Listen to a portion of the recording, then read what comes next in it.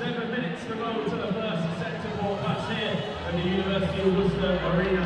Don't forget, alongside this fantastic game of Super League Netball, we have beach ball match in our first quarter break.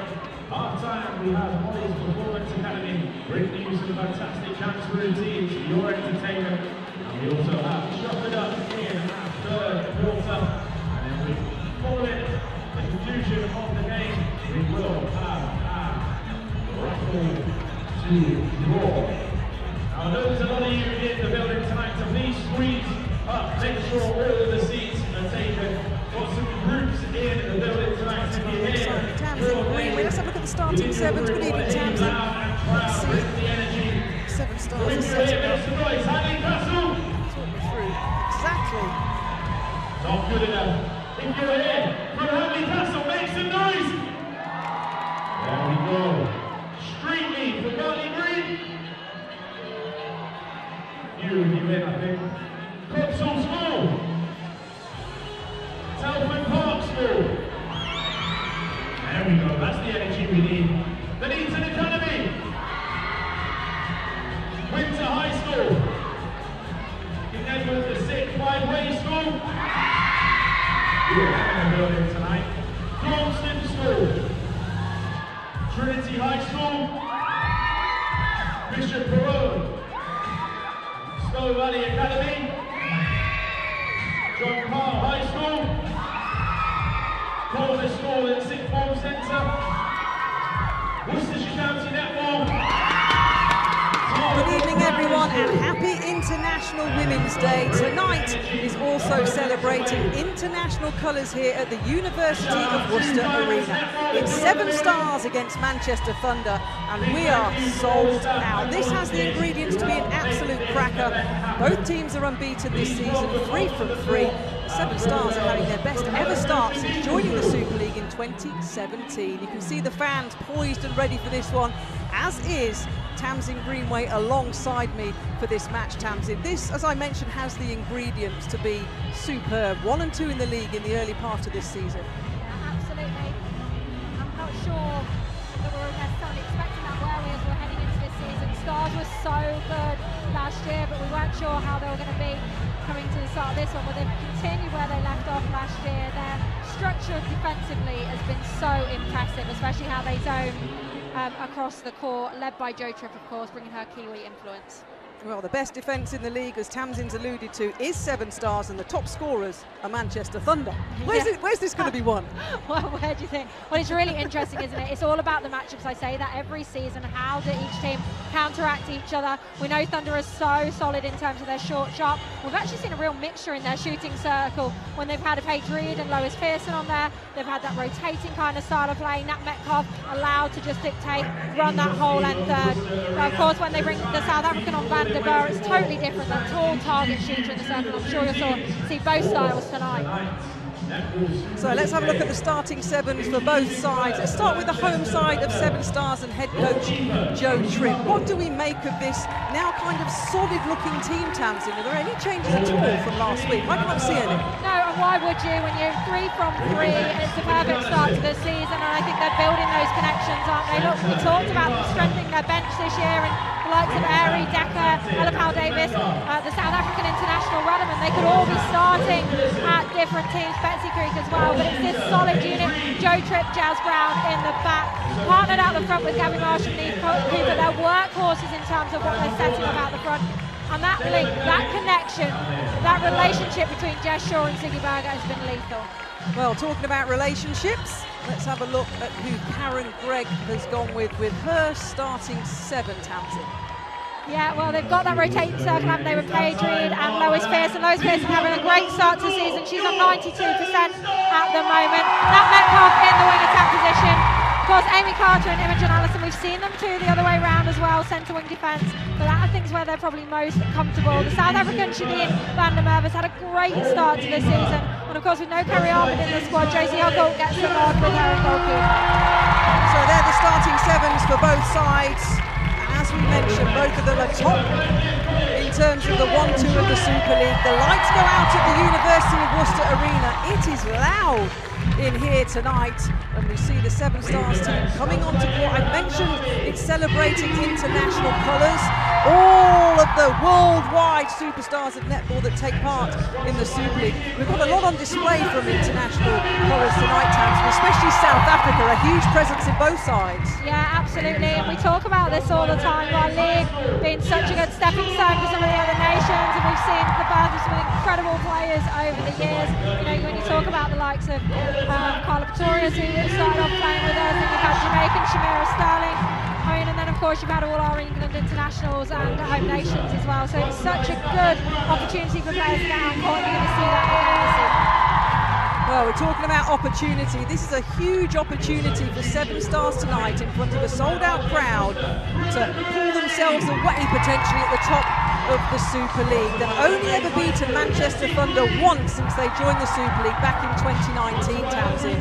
What is Jo Tripp and her side got to do in particular so the fans will go home happy with a second win over the four-time champions? Well, Thunder are renowned for that short, sharp attacking style. They don't give cheap ball away. That's why they're so successful. And actually, they've had a slightly different run to Stars. They had that first challenge with the opening game of the season against London Pulse, which they got over the line. So I think they've got a fantastic opportunity today, Stars, but it will be tough. They're going to have to stop that short, sharp Thunder style. Give me a couple of combinations that you're looking forward to then when we've now been through the starting seven, a couple of matchups. Yeah, of course, Susie Liversidge for me on Shadeen van der Merwe is going to be huge. Remember, they've got Rademan on the bench who can impact as well. And then it's about that defensive unit, Jazz Brown and Jo Tripp on Lois Pearson and Paige Reed. Can they shut it down? Can they shut it down, asked Tamsin Greenway. Can they shut it down? That's what the fans are asking here this evening. They're in the huddles, the knees are being taken by both teams. So Severn Stars against Manchester Thunder. The first match in round number 4. Team Bath and London Pulse are going off at the same time at 7:30 this evening. We'll keep an eye on that one. But can Severn Stars continue the role that they are on? Or can Karen Gregg's side show them why they've won the Super League title 4 times? The first centre pass is coming. Louise Travis and Rachel Radford. There they are, right on cue, due to take charge of this one. Well done, Louise Travis. She took part in a 200th Super League match in the last round in terms of umpiring. Here we go then, Tamsin. First centre pass, the experienced Gabby Marshall gets us underway. Yeah, and already you see that Thunder-style defence sitting in behind, getting the big arms over, keeping them away from the edge. Josie Huckle sliding in behind from Siggy Bergman, getting that early turnover. That is something else that they will have to watch as well. The connection into the circle has been so key with Gesture and Siggy. We're just going to have to look at the Thunder positioning. Be happy to put ball over arms as well, which is tricky when you first start. Paige Reed playing against her former side, starting tonight in the goal shooter position, and quite ironically gets the first goal against the former side on the board. And you see that exit already from Paige Reed. Look at this, just short, sharp. That's the kind of stuff I'm talking about. You can't always defend the 1-2s, but what you can do is get onto the next ball. You've got to stay in the game though. You see Jazz Brown being out of the circle there on the penalty. You don't want to give this side free shots, so how you work that circle edge and what ball you decide to go on is really critical. Marshall looking for options, cross court in the centre third. Already you can just see they've not got the same flow, have they, Severn Stars? They're not being able to get to that circle with the same sort of ease. They're being kept at the court. Great shutdown from Imogen Allison. There's the push behind from Josie Huckle. And that was a much better play, using Susie Liversidge for one more ball before they open up Berger. Siggy Berger on form. Shot at 96% in that win against Team Bath, a 72-44 win, the South African. Super form in 2024 so far. That was smart play from Amy Carter, wasn't it? She saw the big smother from Jo Tripp at the top, waited. Lois Pearson patiently paying in on the baseline, really complimenting Paige Reed, who's doing the short shuffle shots on the edge. Early matchup I've been talking about as well, van der Merwe on Susie Liversidge.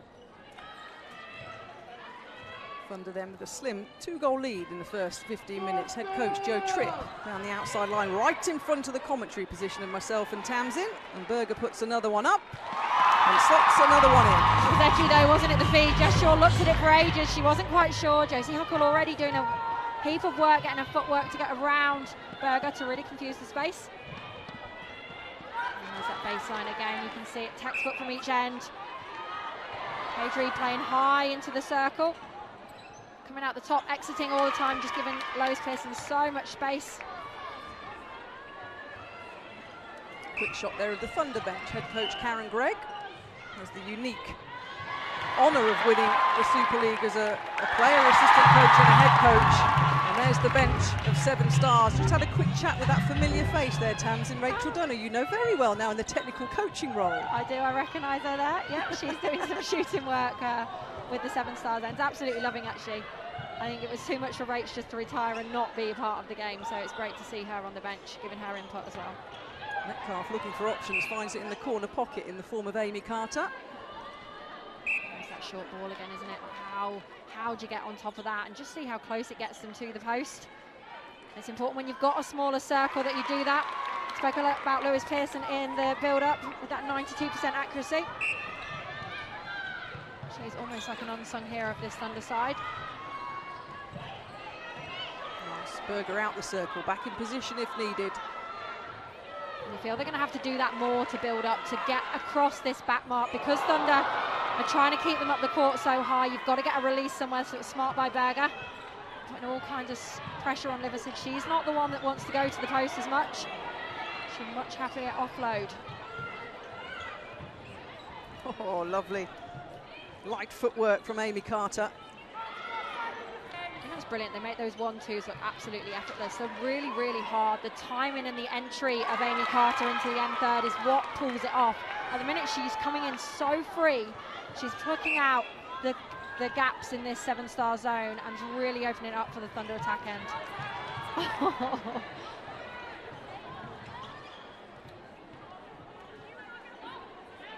Well, this is the start that Karen Gregg would have wanted as a commentator's curse. Picked up by Jazz Brown. Now Gabby Marshall gets the crowd going. Couple of long throws. Chance for Berger. You can just see the obvious difference, can't you? Thunder with the quick flick-offs, 1-2s all the way down the court, extra pass, swinging it around, changing the angles. Severn Stars far more direct. When they're allowed to flow like that, they get Ziggy Berger on a one-on-one. It's easy in. Jess Shaw with an offside on the centre pass. She'll be disappointed with that. She's got them side back in the game.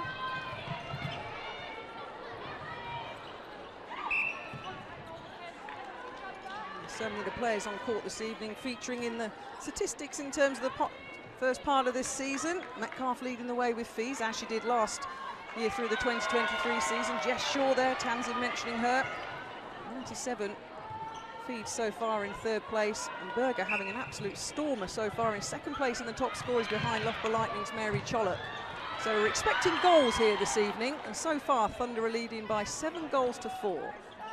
Absolutely. I mean, the feeds are brilliant. Nat Metcalf on the ball now. She's puts that ball into Paige Reed there. She's so good in terms of her vision and opening up the circle. I mean, I'll give her a few extra though, because they play it in 1-2s like this and they shuffle shots in. She gets a few more feeds on the stat board. But she's having an exceptional season once again. So experienced Metcalf. Leeds, Yorkshire, Wasps went down under and played, didn't she, for the Swifts? But now a chance for Severn Stars. Josie Huckle. Long socks. It was smart by Josie Huckle there. She made it look open. They put a flat ball in. She got around. Unlucky not to come away with that.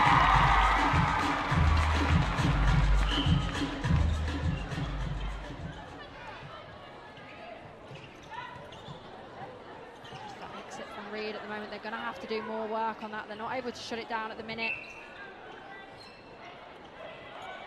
Just breaks this zone. They're not able to set up in their usual box formation. You've seen from Stars relying on the missed shots. Paige Reed takes a look at the umpire. She wasn't happy with that. It is kind of the danger of the shorter shooters in there, because you're not in a rebound position. I don't want to think about actually blocking each other off, but this gives Stars a great opportunity. And there's the one-on-one. So much better when Susie Liversidge gets that exit. Isolates Josie Huckle, and it's an easier ball in.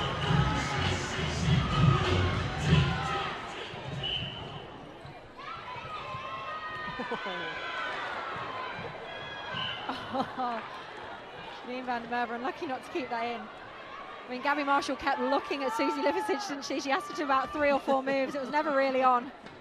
Gave her it anyway. Very lucky to get away with that.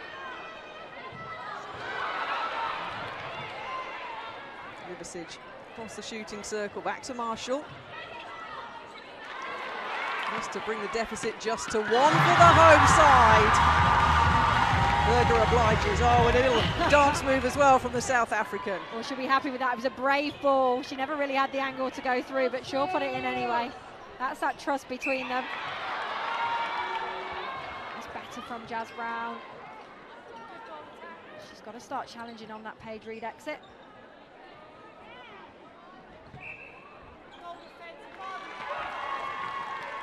Reed having a little shake of the head. I think she's trying to draw the penalties on the shot in particular. Not happy with that kind of attention at the moment. It's a solid turnover from Thunder. Such great play. You see the early swing from Metcalf there. She didn't wait for the shooter's entry. She knew she was wide, pinged it wide open.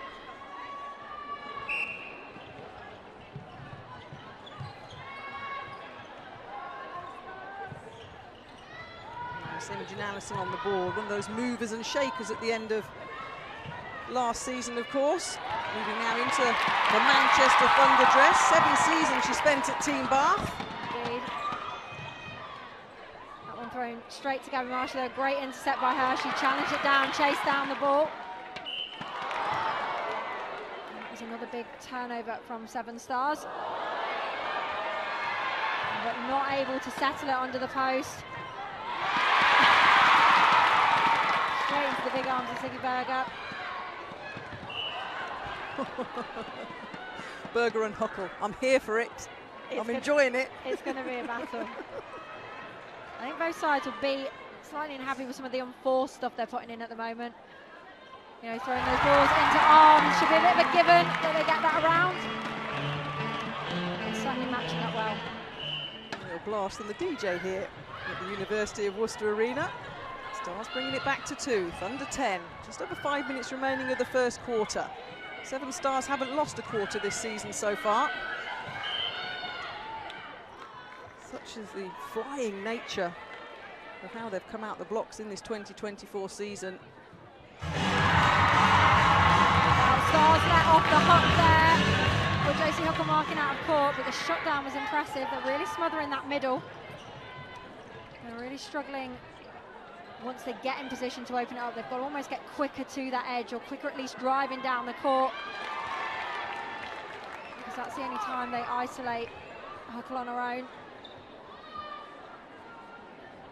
This is where Thunder is so good on that pressure on the line. Look at that, keeping all players up the court.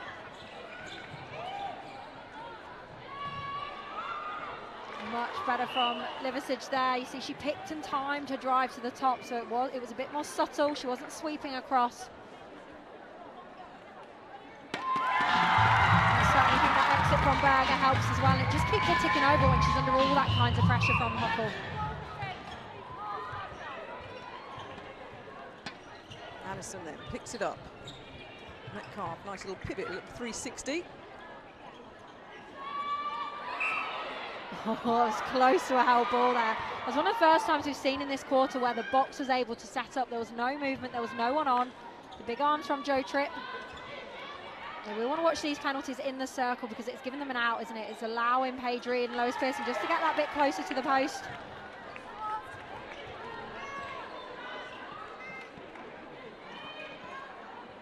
Gabby Marshall in absolutely no hurry.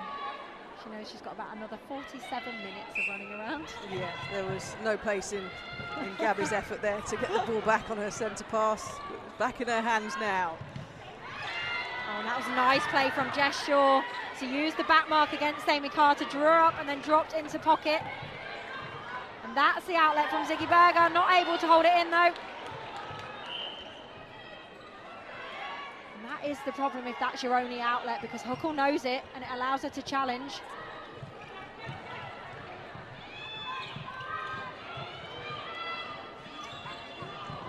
Flying Marshall, nearly. So the better hold up from Stars in it. Not able to get that drive through the court.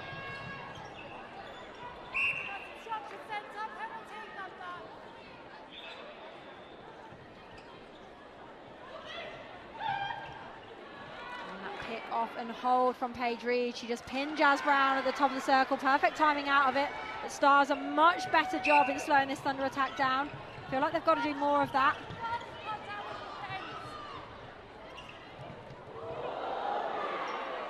I'm not sure how Nat Metcalf didn't get called for a contact on that. But she's taken the ball with her. I get it. Jazz Brown not happy as well, thinking that's her ball. She's been sat on the floor.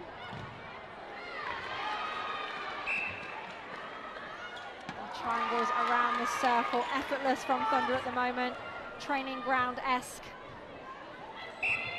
Working in their favour, a 4-goal lead. Sure, again looking for options back to the head coach's hands. Liversidge, another import this year in terms of coming from a Super League side of Loughborough Lightning. And that wakes the crowd up and gives them something to cheer. Yeah, and you feel Liversidge has got to come and get at the ball more. When Ziggy Berger's the only outlet for them going through on attack, that's when they're in trouble. So Berger's either got to come right out or Liversidge has got to do more work on Shadeen van der Merwe. It's a great shot from Lois Pearson. Let's have a look what they do this time. See where their outlet is. It's a better centre pass. I like that they're untouchable, which is why they're at top of the table at the moment. They're 1, 2, 3s into the circle. Back to 3, less than 1 minute to go. Metcalf as usual with the vision. Every inch of the court here at Worcester being used. Yeah,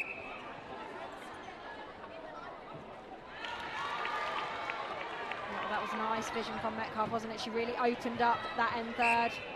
We've gone from a very short, sharp game at the start of this quarter to slightly longer feeds going in.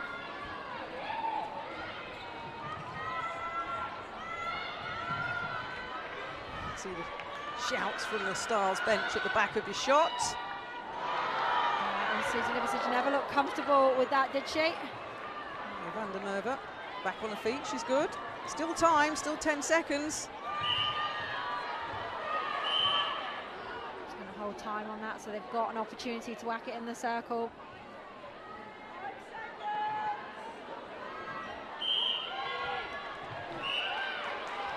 What a smart play. Liversidge draws the contact. Ziggy Berger gets the opportunity to just strip it in, and she does. It'll go onto the scoreboard for Severn Stars. At the end of the first 15 minutes, Manchester Thunder leading Severn Stars by 16 goals to 13. A big opening quarter from Karen Gregg's side. And the first loss of 15 minutes for Severn Stars here on their home court. But wow, you said so many different things in that first 15 minutes, Tamsin, in terms of how it was just changing from short to long to wide and all the different players. Sum it up for us in terms of that first quarter. Yeah, well, I think it's been quite interesting. Thunder had definitely done their homework in how they were going to attack this Stars zone defence. So, you know, it's unusual to not see Jazz Brown be able to come out any flies, or that partnership of Neve Cooper and Gabby Marshall up front shut down players for longer. And they did that by the short, sharp, little 1-2s going into the end third, but also with Paige Reed exiting, and she was coming so early, no one was on her, so it was just so open all the time. What was interesting though is as the Stars defence dropped earlier into their box, it meant then Thunder could go over the top. And this is the quality that Thunder have got, because if you let Nat Metcalf have vision to go into that end third, she's going to absolutely use it, which is what we saw starting to see start happening. There was a lot of Paige Reed and not as much of Jazz Brown. Yeah, absolutely, and I think it's about how we talk about the matchup. What Jazz Brown wants to do is have time to see things. There was nothing to see. I think the entry of Amy Carter was coming in so free, and because Joe Tripp was so high and she was having to get pulled then back onto Lois Pearson's baseline drive, it isolated Jazz Brown. And Jazz Brown's strength is not on a rotating hexagon out of the circle, so what they're going to have to talk about for this second quarter is how they maintain their consistent structure, it might make it narrower. It might make it a pair work rather than a whole four, but they're going to have to slow down the ball in front if you want Jo Tripp and Jazz Brown to be effective. We saw just before this shot, Tamsin, Gabby Marshall, you know, landing planes, directing traffic, the captain of Severn Stars, giving instructions. What will she be saying in particular, and who to in her team? Well, there's two parts of it, isn't it? She'll be given information in the defensive unit and what her needs people are going to do. You can see she's already talking to Jo Tripp about that. But they are going to have to focus on this attack end as well, because so often they were kept in a line of three. So Jess Shaw, Gabby Marshall kept up the court, Susie Liversidge and either pushed into it or totally marked out the game on a one-on-one. And then the problem is it was so obvious who it was going to go to, and Siggy Berger was then getting challenged. So again, how does Gabby Marshall get some depth on Amy Carter, even if she's the draw card at the minute? How do you get Susie Liversidge into the game to make sure you isolate Huckle one-on-one from better positions? And Nat Metcalf there, in terms of Manchester Thunder, having a quick word with Louise Travis and Rachel Radford. Anything particular that you think she'll be having a word about? Well, I should imagine Nat Metcalf was talking about the defence on the shot. That would be something they were frustrated about. You saw Paige Reed sort of shaking her head a lot as she went into that circle, and I think it was just that sort of defensive pressure around that shot. Like I said, they're a smaller circle and they've got to look after each other a little bit more. Gabby Marshall, it'll be interesting to see what they're talking about. I think she's asking about that some of the circle coming in from behind and whether they get challenged. They did get pinged quite a lot in that game. But when you look at the stats for the Severn Stars side, when they're getting it into the circle for Siggy Berger, she's only missed one shot. She's 12 from 13. So when she gets a supply in there, it's really open. It's the work they do out of the front. And these little adjustments in goal-for-goal games like this, talking to the umpires matters. Yes, down the other end with Paige Reed and Lois Pearson. Lois Pearson on 7 from 7. So, you know, we talked about the isolation of Jazz Brown being pulled out of the circle with Paige Reed. It's really opening up that baseline for her. Paige from 9 from 11. So it's not bad stats. I think the problem is the two she missed were real crucial opportunities, for Thunder to put their foot down. So it's a 3-goal lead to the away side, the yellow dresses of Manchester Thunder. Karen Gregg leading Jo Tripp's side by 16 goals to 13. We'll scan across the court and see if there's any changes with our naked eye. Well, straight away in that shooting circle, the defensive end for Severn Stars, they put Jo Tripp back to goalkeeper and Ella Powell-Davis, the Welsh international, to goal defence. I'm not surprised at all. We talked about the matchups. It wasn't playing into Jazz Brown's strength, and you've either got to trust your structure or bring someone else onto the court. So the first changes have been done by Jo Tripp in what is, all the players talk about the positive, supportive environment that she's created. Took the head roll in about July 2022, didn't she, Jo Tripp? Won just the 3 games in 2022. Then Stars picked up and won 7 last year, finishing 6th in the Super League table. Well, she's had a clear structure and vision of how she's wanted to play, and she's designed it around the strengths that she brings and the strengths she coaches, and that's so important, you know. And then she's gone and found the players that can play that way as well. They've become a real bed of talent for bringing players through and giving players opportunity. You know, Siggy Berger's having the best season I think I've ever seen her play, off the back of last year as well, and that connection with her and Jess Shaw, and she's given opportunity to players. Gabby Marshall's thrived since she's been here. And the statistics show it, don't they? In that win against Team Bath, they won pickups, gains, rebounds, feeds, way less unforced errors. A happy team at the moment, but they've got a 4-goal deficit to pull back against Manchester Thunder. And we said it wasn't even just the defensive end, it was the attacking end as well, and it's all stemming from the pressure that Thunder are putting on this first phase centre pass.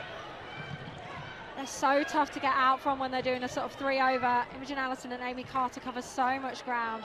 Jadine van der Merwe, she's literally taken Susie Liversidge out of the game for periods of time. Keeps them up court and it allows the intercept. Big opportunity for Thunder here.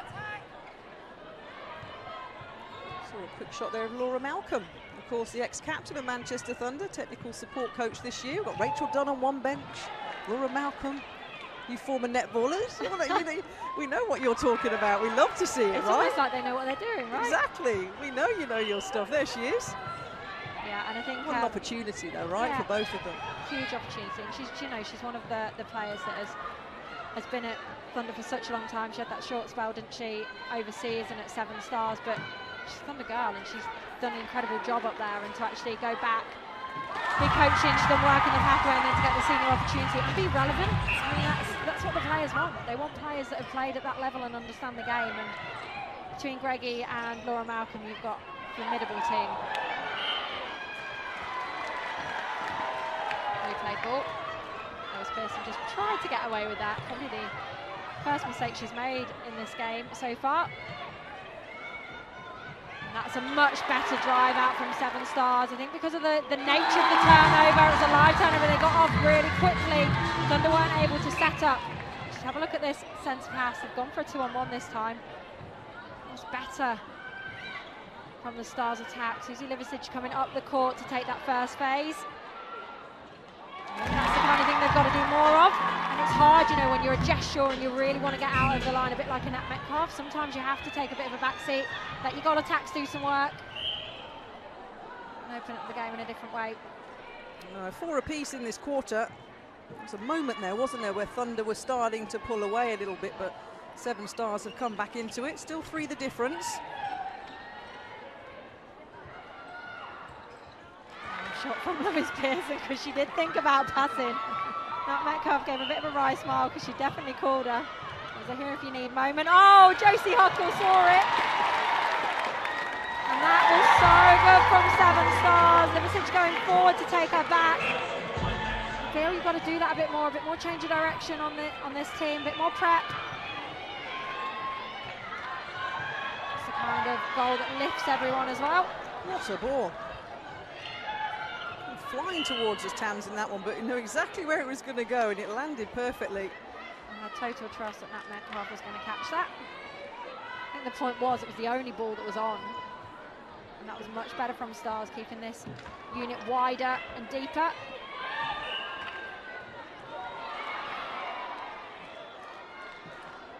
Joe Tripp just having a chat with the umpire. I don't think she was too impressed with that call. Agreed with that one. just an inkling there. Centre pass then, Severn Stars, 18-22. Another sold-out Super League game here at the University of Worcester, and quite rightly so. Very frustrated now. Roach Dunn, hands on her head. I've seen that look many times. I can never look at Rachel Dunn and forget the "We Want Dunn" chant back in 2019 Netball World Cup. Every single time I see her. You see that. I see the towel on the head and the hands in the head moments. She had a point though. I'm not sure who it came off, but Thunder take full advantage of it. You just feel a little bit like that's where the momentum's at the moment, isn't it? Looking across to the Thunder bench, we saw a glimpse of it there. Cool as you like from Karen Gregg so far. You can see this positional switch though has helped with Joe Tripp going back to keeper. Paige Reed just not having the same opportunity to exit in the space she wants. And Eve Cooper doing a great job dropping back onto it as well. So they have decided to slow it down using that edge. And that's the 3-over I'm talking about. What I'm gobsmacked at is that that's how they won the ball for the first couple, and then they went back to a 2-on-1, and then a 1-on-1, and then they've gone back to a 3-over and they've just won the ball again. I'm not sure why they haven't just been relentless with that 3-over, because Stars have been really, really struggling with it.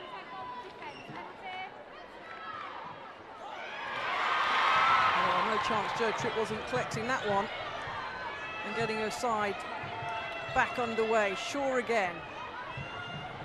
Nice take from Ziggy Berger.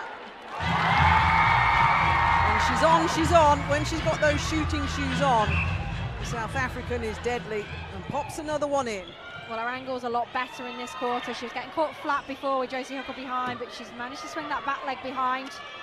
It's real technical stuff, but it makes such a difference in these games. These are the kind of information you need from your coaches, just tweaks to what you can add, so tactically you can open it up. And it's just meant she's got a side position on Huckle now.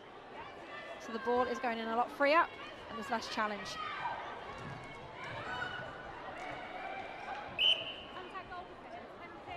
Smart play from Reed, just pulling the contact from Powell Davis, not even looking to the shot, looking straight to the umpire, saying you're going to make a decision. It's experience.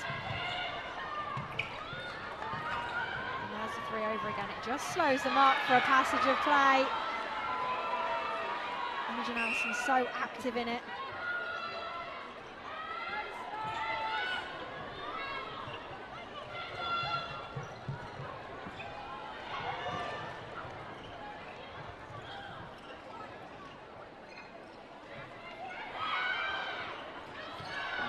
She might put that one up. Well, it was costly by not, wasn't it? I'm surprised she didn't use the swing on the open side. I think she felt they were hunting, but she went back to the line. And Janine van der Merwe just put her hands up there, apologising to Matt Metcalf. She wasn't expecting it.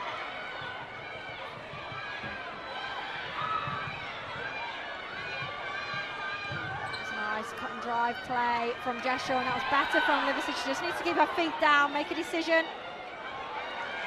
2-on-1. Van der Merwe and Josie Huckle, but who needs to do that when you can just lob it in from the third line? What a ball! Straight into Siggy Berger.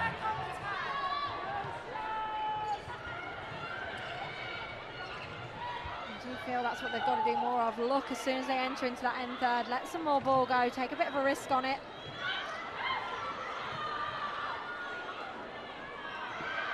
Interesting, Kath, because we're looking at the stats before the game, and with all the defensive pressure that both these sides had, they're so good in a unit. There's no real standouts individually in terms of, you know, you don't have your Fumi Fidojus or your, you know, Vicky Osolas that are intercepting loads of ball. It's a real joint effort. I don't think there's any Stars defence in the top 10 at the moment with intercepts or gains. And Janine van der Merwe and Josie Huckle are sitting at 5th and 6th. In those kind of stats, so you sort of get the message that it's a whole team pressure. It's this kind of unit that Thunder are stepping up now, which is why one-on-one you've got to isolate them a bit more. Josie Huckle being pinged on that one. Karen Gregg said it, didn't she, after the Sirens win? She said, you know, we've nailed down some structures and principles in that Sirens win. We're building the connections, and it's just flowing now nicely as we start this 2024 season, as you'd expect from Manchester Thunder, the ever-present at the top of the Super League table, and they're leading by 5 with 5 minutes to go until half-time.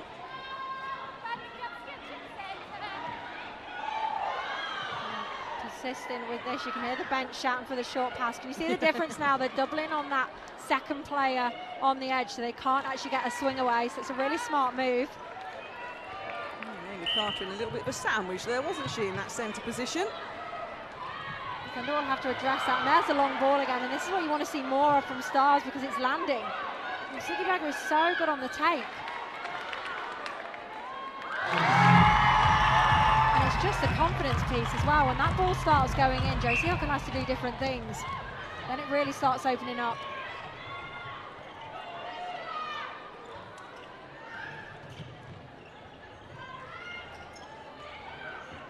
That's why Stars have been so adamant about shutting down the swing, but not being able to land it this time. Paige Reed calling about the arm around her waist, wasn't seen. It was a great turnover and steal from Severn Stars.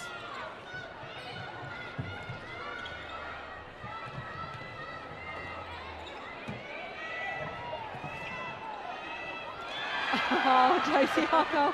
From one end to another on both keepers. I think that is also the problem with Stars when they don't want to give Liversidge the ball for a shooting position. All she looked at Jess Shaw then was Siggy Berger. Well, Thunder are hoping this results in a goal. Josie Huckle having a nice little chit-chat with the Thunder bench there. A little thumbs up because it does result in Thunder's 28th goal. Well, she needed that one as well because this one-on-one stuff she's not getting anywhere near. But when van der Merwe's dropped in on this double, as you can see, they're far more effective. She has time to move around. And then it just gets so tight in the circle. Look at that switch. That was brilliant from van der Merwe and Huckle.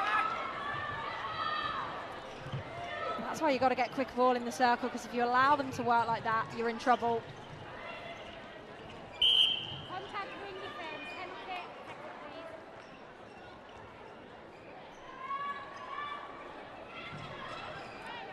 Movement in the back of the shot. A goal attack bib coming out for Severn Stars with 2.5 minutes to go until half time.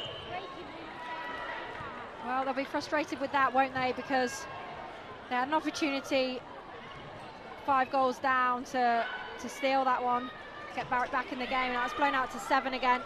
So I'm not surprised. You can't wait until half-time. Get Rademan on the court at goal attack. Just give her an opportunity to run a couple of minutes out. And there it is. There's that goal attack change from Joe Tripp. Lefebvre Rademan then, previously of Cardiff Dragons, back wonderfully well from one of those horrible ACL injuries. Getting, as Townsend says, a couple of minutes of the second quarter under a belt. Straight in the thick of it, on the back line.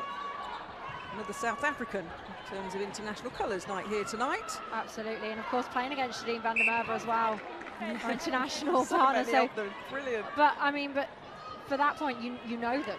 You know that player inside out, and actually she matches up really well. And she did her speed, her change of direction. I think it was what was needed. It was the last 3 balls Stars have thrown away is into that circle. And it was with the movement between Siggy and Susie Liversidge, so a welcome change, I think, at this point, to make sure they go into half-time at least in touching distance.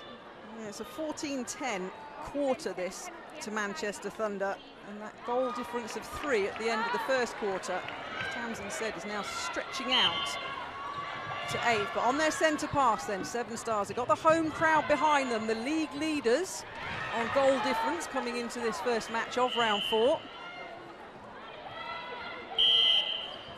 Still plenty of time to go. Absolutely. I'm sure it will still be with twists and turns, and a great little settler for Rademan there. And the difference with her quite comfortable to go to shot. That'll mean Shadeen will have to come off Siggy Berger earlier, which will start to isolate that one-on-one more. These pick and hold off from Lois Pearson. She's just so smart. She has perfect timing to hold off the player and then come round for the ball. She always makes it look easy, Lois Pearson. She doesn't always get the accolades she deserves. Another one of the Thunder Talent Pathway players. She played all 20 games last year for Manchester Thunder through the regular season into the semi and the grand final weekend.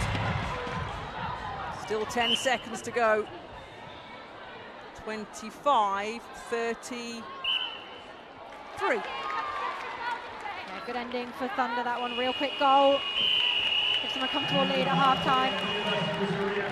Well, it is a comfortable lead, isn't it, Townsend, for Manchester Thunder? Exactly what Karen Gregg and her staff would have wanted. You can see them on the right-hand side of his shot there in the bright yellow. But why has it been so comfortable for them, Townsend, particularly in that second quarter? Now they've stretched their lead to 8 when it was 3. Yeah, absolutely. I think they've had to adjust in the shooting circle. They recognised the pressure, especially that Stars were putting on that swing ball, so they couldn't open it up so much there. So they changed and adjusted where Lois Pearson's coming into the court has been brilliant to really open up that circle. And defensively, they've done a really good job on a shutdown 2-on-1. Well, Zara Buck is courtside with Nat Metcalf, the captain of Manchester Thunder. Nat, a very strong start for Thunder, very slick in attack. How would you assess that first half? I think Stars were a really great start.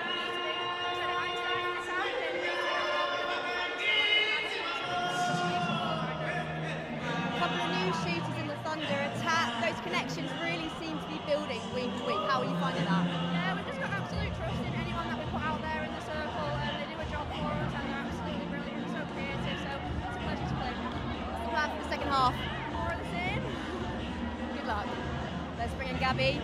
Gabby Marshall, captain of Severn Stars. Gabby, it was always going to be closely contested, this one, 1 and 2. Just a few in it. What needs to be looked at in this half-time break for Stars? I think we're just getting a little bit hesitant on the ball, myself included. I think we're looking at options, not quite giving it on the first second, and then still giving the ball. So, yeah, we just need to mix up an attack. I thought Lefebvre entered the game brilliantly then, and we started moving the ball a bit quicker, so hopefully we can more back the second half.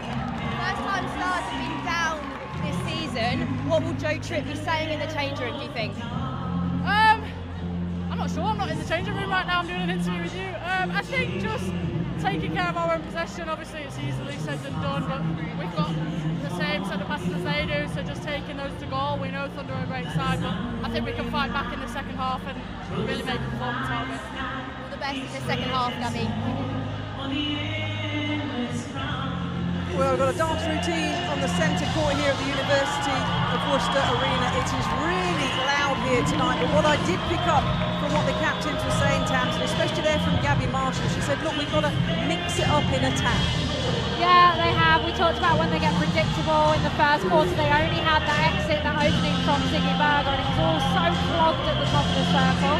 I think they found more variety in the second, actually. Ironically, they were looking to Ziggy Berger earlier. She had a much stronger angle. She held it, but they weren't doing it consistently through the 15 minutes, and a lot of that was the work rate out the front. Whether they were breaking open the 3 over on the centre pass, if they couldn't do that, they were struggling then how to build it. The work rate of the goal attack, in particular in this unit, is huge, and I think that's why we saw the impact and change of Radaman. Let's talk about the start then that both of these teams have had to the 2024 Super League season. If we take Manchester Thunder, we talk about them being the 4-time winners. They last won it in 2022. But the good wins that they've had over Pulse, Dragons and Sirens, what's impressed you so far from what Manchester Thunder and Karen Gregg have been doing? I think their opening weekend was pretty impressive. You know, Pulse went on their finest form, but it was still a good win, 56-40. And I think what surprised us is we all expected to see Van der Bell start in the goal shooter position. And that was going to be target shooter, lob the ball in, Nat Metcalf in her element. And they didn't come out and do that. They started with Paige Reed.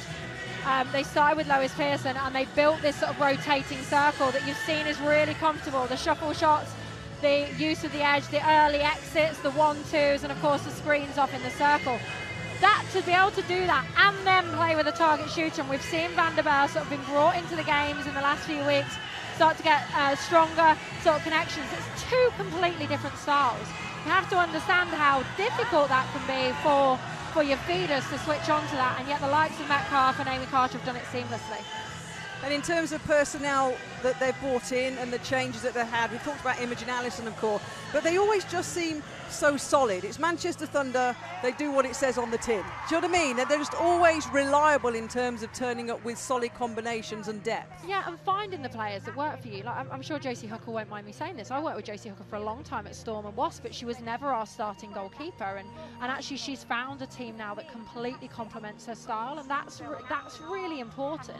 And I think you're right. Just as I was saying about Joe Tripp and Severn Stars, Karen Gregg's created a Thunder way, a structural way, a way that they want to play the game. And so what happens is your pathway players like your Lois Pearsons come through, your Amy Carters come through, understanding what it looks like and what that means. And then you can tweak, adjust and adapt. And it's so much easier to tweak, adjust and adapt than it is to start from scratch every year. And you have to remember, because they're so successful, they get their pick and choice of who they want to bring into the squad as well. You know, they're not begging people to go to Manchester Thunder.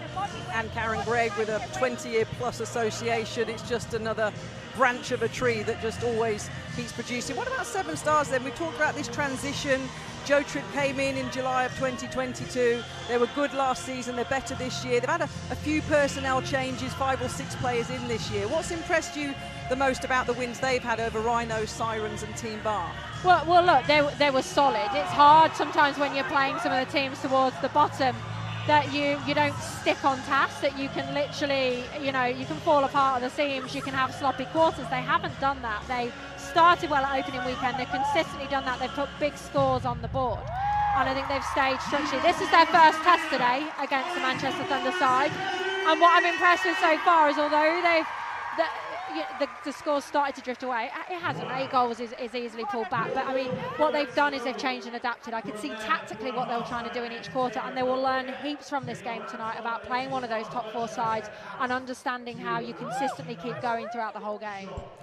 And in terms of tonight, this is the first game of round number 4 in the Super League. Also starting off at 7:30 this evening was Team Bath and London Pulse. London Pulse looking for their 3rd win of the season, and they're currently leading Team Bath by 37 goals to 23. Tomorrow, Rhinos take on Sirens in Huddersfield at 3 o'clock tomorrow afternoon. Both of those sides are looking for their 1st win. Storm and Dragons also tomorrow on a 6 o'clock centre pass, and then Sunday completes round number 4 when Mavericks take on Loughborough Lightning, who are 3rd in the league, the defending champions, on Sunday at 4 o'clock. But here at the University of Worcester Arena, very shortly we'll be welcoming out both sides back onto the court. And myself and Tamsin, while we have been chatting, have had half an eye on our dance routine, thinking, I'd do that 15, 20, maybe 25 years ago as the players come back out. Really? Really? Is that what we're doing? I'm not dancing for you, Kathy. You're not going to start throwing me around. It's no, not happening. I'm not going to throw her around. But you saw Nat Metcalf then back out courtside here. A few more of the players warming up as well. Are we expecting any more changes, or when's the first dice going to be rolled by Karen Gregg? Yeah, well, I don't think Thunder necessarily need to change anything. They'll probably look at impacting Vanderbilt into the circle, because that will totally mix things up, and it will start to give them a target, something to think about. I think Stars are going to have to change something. I think they're going to have to continue to look down that attack, and they've given Rademan the opportunity in the goal attack. I think defensively you'll probably see a change again, because they didn't win as much ball as they wanted to. So although they shut down the exit of Paige Reed, they weren't able to stop the swings and the screens off. So you're going to have to look at something different there as well.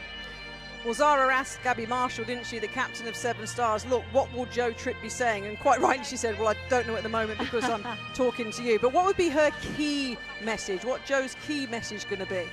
Well, I think in the attack end, looking earlier into Siggy Berger is got to be vital. You know, they've shown from distance, if they put that early ball in, Josie Huckle's not getting onto that. It's the tighter stuff. It's when they're allowed to go 2-on-1 in the circle. Rademan, I think, will have strict instructions about her role and how she's going to open up Shadeen van der Merwe, because Susie Liversidge was definitely getting lost in there, and they will definitely have looked at how they open up that Thunder 3-over centre pass, and that might be as simple as going, just go back door for a while, just literally play the wing defence and goal defence through and try and open that up and go over their head. So I think they'll be focused very much on that attack end. Defensively, they are so experienced. They'll just look at a few tweaks of how they kind of start to look at winning some more ball in and around that circle. And we were saying how comfortable Paige Reed has settled in to that unit at Manchester Thunder. It seems to have given her a real boost in that shooting role now. Yeah, well, she's just become more and more confident in the last couple of seasons, hasn't she? And really taken ownership of her way of playing. And I think that's really important. They haven't shied away from that. They've gone, okay, well, what are your strengths here? What can we add to our sort of repertoire? What can we add to this squad and this culture? Well, that rotation, we know we've got two of the best ball players in the league out in front of you, with your Amy Carters, your Nat Metcalfs and your Lois Pearson. So tell you what, we'll have you on the move. We'll do some 1-2s and see how that opens up. Remember, this is a team that we're used to playing with, like an El Cardwell, understanding how to use a body, understanding how to open out the circle. So they'll be very assured of how to put that ball in. What's the environment like, Tamsin? You've been there, you're bubbling. You're at the top or second place of the Super League. You're moving along nicely. The confidence that must just grow week in, week out, not just because of a win, but because of the combinations and solidifying those combinations. Yeah, I think when you're a Thunder side, there's very little doubt in what you're doing. I think, you know, you're constantly having these kind of conversations with each other. You're understanding what to do. You trust people. You turn, you know, you're Lois Pearson, right? You have a look to your left and, oh, there's Nat Metcalf, and you look down the court and, oh, Imogen Allison's bringing it down. Like, you've got no fear, you've got nothing to worry about. That's why people are able to slot in. Stars are still building that. There will be elements of doubt in there, not much, because they're having a really good season. It'll be the first season where they're like, we can actually do this. And if they take what the positive impact they've already had in this game and what they can do with that, it was, regardless of the result tonight, they will learn a hell of a lot as they head into the rest of the season. Well, they're learning all the time, Severn Stars, and they're enjoying at the moment being top of the Super League. But they've got a little bit of work to do here. 33-25 as we go into the third quarter. Smiles all around between Imogen Allison and Paige Reed. Nat Metcalf always steering the ship of Manchester Thunder. So super halftime entertainment, but now we rock and roll with quarter number 3. Severn Stars against Manchester Thunder then. 35 Super League wins is what Severn Stars have had since they joined us in the Super League in 2017. Jo Tripp has got a turnover at the moment, an 8-goal deficit to make that 36. See the flags in the back of the shot there, celebrating our international colours, as we've mentioned. And Louise Travis and Rachel Radford then will bring the ball back on court. They'll hand it over, and Severn Stars with the centre pass for quarter number 3.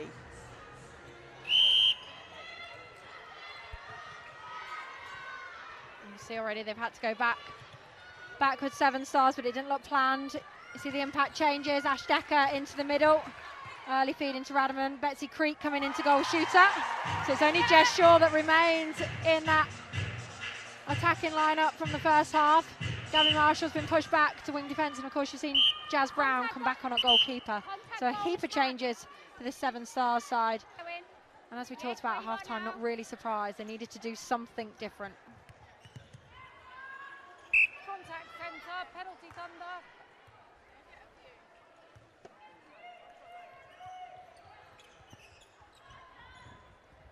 Arch obstruction, wing defence. Smart. 2, 3. Reed, Metcalf, you to me. Got the desired result there, right? I think the key to that was the timing. She didn't just lob it in and out. She waited to get Jo Tripp off her body, use it against her. And look at the difference with that drive from Radaman, and actually driving into the circle, wanting the ball going in. Jess Shaw, that's the first real let loose we've seen from her. Just be braver.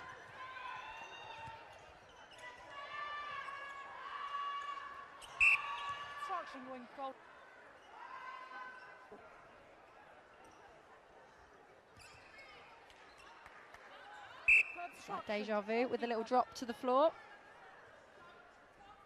We don't need to change it at the minute, Thunder. It's working for them. Banty's breaking wing defence. Oh, Imogen Ellison. Penalty. That was such a good take. The difference this time, Radaman getting the first phase, giving the driving ball to Jess Shaw. Contact, goalkeeper. Full contact. I think that's the first backspace ball we've seen into the Thunder circle. This it's taken till the third quarter to do it. Contact centre.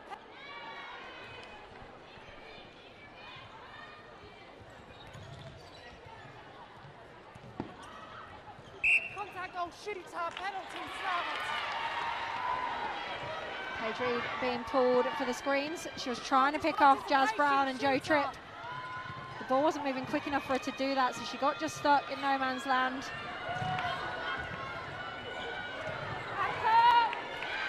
Josie Huckle, smart with that one, sticks her arm out. Where you are. So you can already see the pace that Severn Stars are now trying to play in the attack end, the changes that have brought that about, but with it, it's got to be the element of control and making sure you still have two options.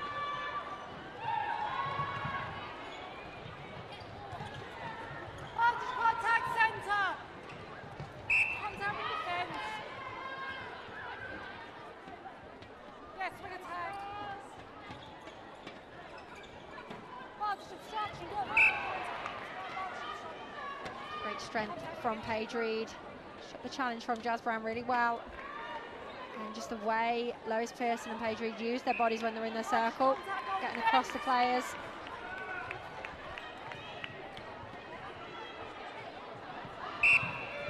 There's the 3 over that I'm talking about. A much better cutback from Radaman, not just taking it long and hard. On the arm, wing attack.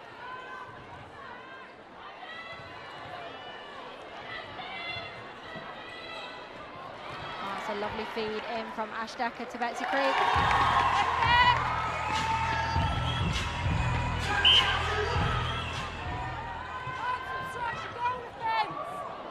Oh, that's such a big ball from Nat Metcalf. Such good control from Lois Pearson, and that baseline drive from her, the timing has been spot on. A lot of excitement, understandably, on the Thunder bench. 5-3 lead in this third quarter. Radaman. She's been good on the shot, hasn't she, since she's entered the game. Not phased at all.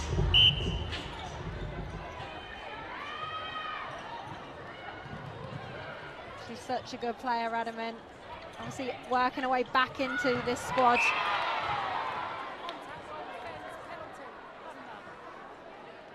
Great to see the South African back on court. I think she gives you a bit of everything. Yep. You know, she play makes, she has the speed, and she'll shoot. And I think given that opportunity, just to get back to sort of full match consistency in terms of not giving away as much ball. Contact, goal attack, penalty. Look at that cutback. She's so good. Obstruction, centre, penalty.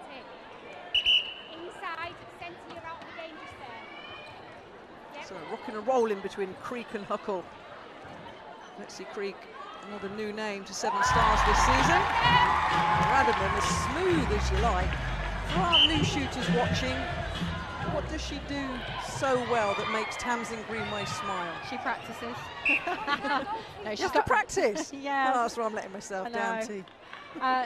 No, she's got a really high release because she's not the biggest goal attack around, but she's got really high release.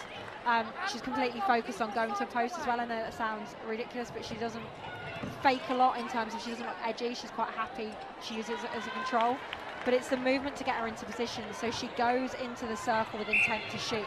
And that sounds ridiculous, right? But as a goal attack, when I used to play, didn't want to shoot, so I would go into the circle to draw space. And when you come in with intent, you actually want to put up the ball at the end of it. You know, the amount of times you see shooters take it in a weird position and then don't want to put the ball up. But she goes in there as a cut and drive kind of goal attack. And now her teammate, Betsy Creek, playing her part as well.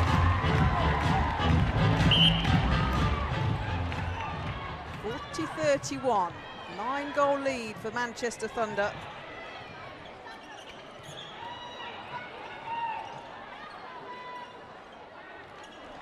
Smart from Lois Pearson, in, out. Up to the post, and now Thunder are starting to open up that swing again. You're seeing they go from wide to wide, and they're quite happy. Nat Metcalf pinging that ball from one side of the court to the other, and then doing the same on the swing. It's a good hold off from Betsy Creek. Nice pressure from Huckle. Penalty outside. Outside. Yeah.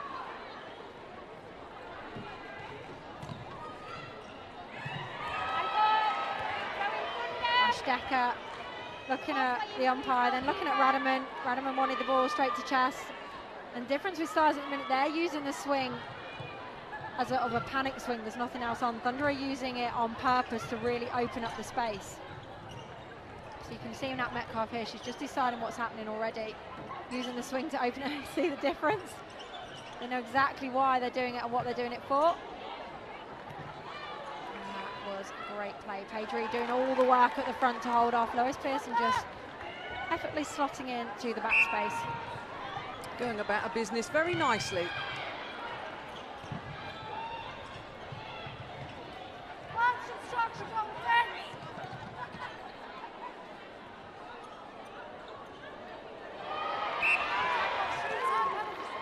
As Brown pulling the contact out of that one.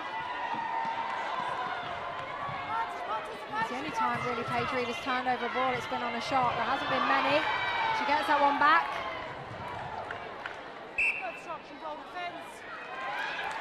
I just can't understand how she's being allowed so much front space in that circle. You'd think that they just need to take their chances and stand in front. 6 minutes 17 left, 31-43. Radaman out the circle. Contact goalkeeper, penalty. Sure, again, always looking for options. The wing attack for Severn Stars.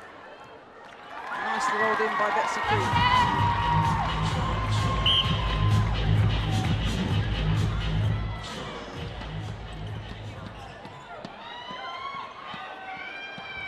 Calm as you like, Metcalf recycling back to the line. Nothing coming forward in the circle. There's the long swing over and the open out.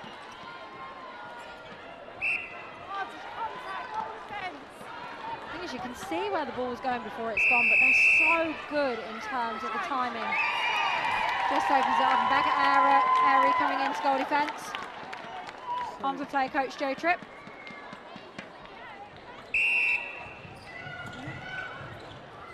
Tripp takes a trip to the bench after a good solid effort with 5 minutes to go of quarter 3. I just feel taking Ziggy Berger off has kind of lost that impact of going into the circle, hasn't it? And it's not, you know, Betsy Creek's strength isn't to just stand and hold on that one-on-one. You want to see her exit a little bit more. I haven't really seen the change in structure or tactical that you'd think she'd come on and implement. You have to remember, Ziggy Berger had only missed one before she went off the court. Still been the main shooter. Anti-breaking goal attack. Yeah, shooting, as we mentioned, at 92% this season. Before this match was on 121 goals. But sitting cross-legged at the moment, watching her side try and chase a 13-goal deficit. She was on 22 goals from 23 before she went to the bench. Just seemed a strange decision to do it that soon when they were only 8 goals down coming into the second half. You thought you would have left it for a few more minutes. With the impact especially of Ash Decker in at the middle. Comfortable and relaxed, Siggy Berger, watching the side on the sideline. A couple more stats. Shadeen van der Merwe in the first half, 4 deflections, 2 gains, an intercept. Huckle going well with 3 intercepts and 3 gains. There's a level of control now, isn't there, Tamsin, over this Manchester Thunder side? Well, this is business as usual, and just as you were reading out the defence stats, Amy Carter thought she'd get added to the list. Great smother from her, big arms over. And again, the experience of Alison and Carter on stuff like that, just the jump of the ball, such a simple skill, but utilised with the right timing can be lethal against teams. They are just playing around with this ball for fun now, aren't they? They've got so many options. They just run the same lines. Lois Pearson going through the baseline. How they're able to get this ball so easily to the backup Stars will be not happy about that. There's your 1-2s. There's your swing. Contact centre. And there's your pop. Contact on defence. I wonder what they've been doing at training. Yeah. Contact on goalkeeper. And Karen Gregg watching on. And obstruction.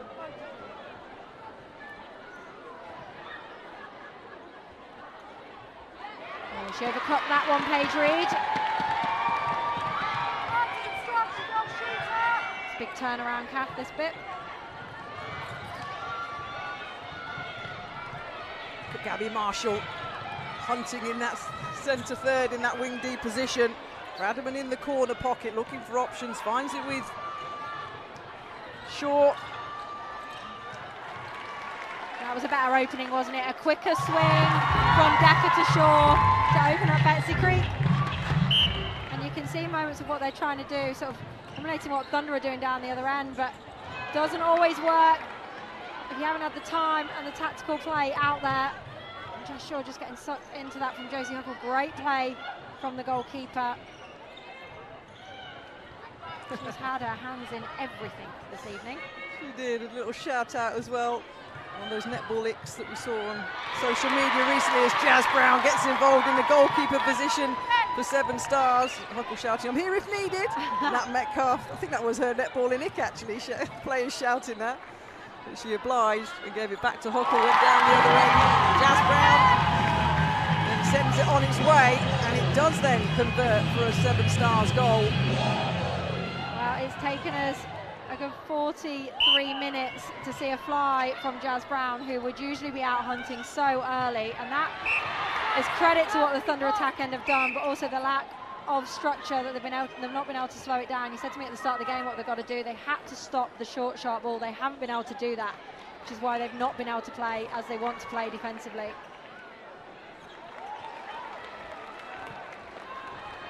And a ripple of applause from those supporting the Manchester Thunder side.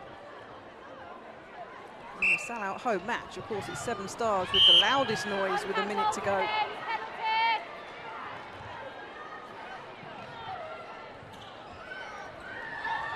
Gabby Marshall, Shadeen van der Merwe showing a little joke as the ball flies away. Nicely done by Betsy Creek. That was a rapid shot, wasn't it? I was looking at the clock, I was like, I don't think that we've got still got time. She got it away.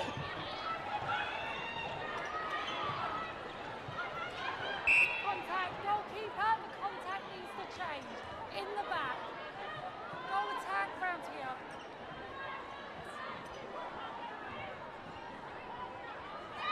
Obstruction, goal defence. Just get into position so quickly, don't they? And that's what you have to take note from Thunder. They execute the technical skills relentlessly.